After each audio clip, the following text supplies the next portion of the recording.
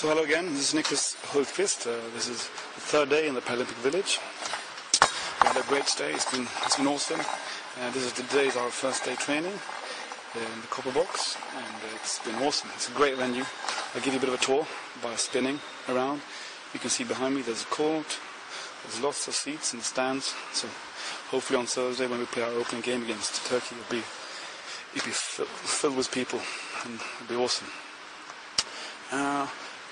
Today I was going to tell you a bit about Goalball for the people who don't know what it is and get a bit of an idea about the sport. Goalball is a sport for partially impaired, visually impaired, partially sighted or visually impaired, as it's called. We play with the eye shape. The eye shape looks a bit like this. I'm going to show you, put it on, so you get a bit of feeling how it looks for people who can see. And there you go. It's like a ski goggle, but it's entirely black.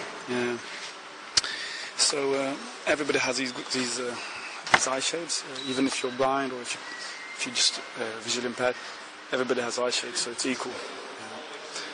And it's a ball sport, and I'll show you the ball also. Take it out from the floor. Here's the ball. It's blue. It's a bit blue and a bit rounder, a bit bigger than my head, and also you can hear the noises of the bells. So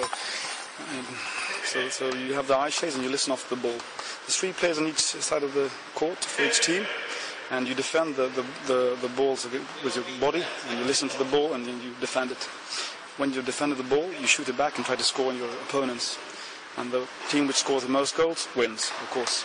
I'll give you a bit of a tour of the court. You can see there's a goal there.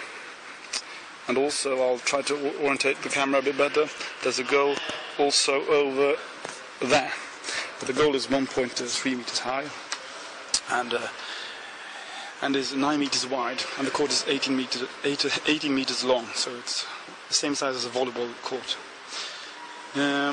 So the ball goes back and forth, and you try to score as many goals as possible. So I hope you follow us on maybe here in the copper box, or if it's over the internet, or if it's on Twitter, Facebook, or wherever, or our team has a blog also, so try to follow us and keep a hang on how it's going on Thursday. Great.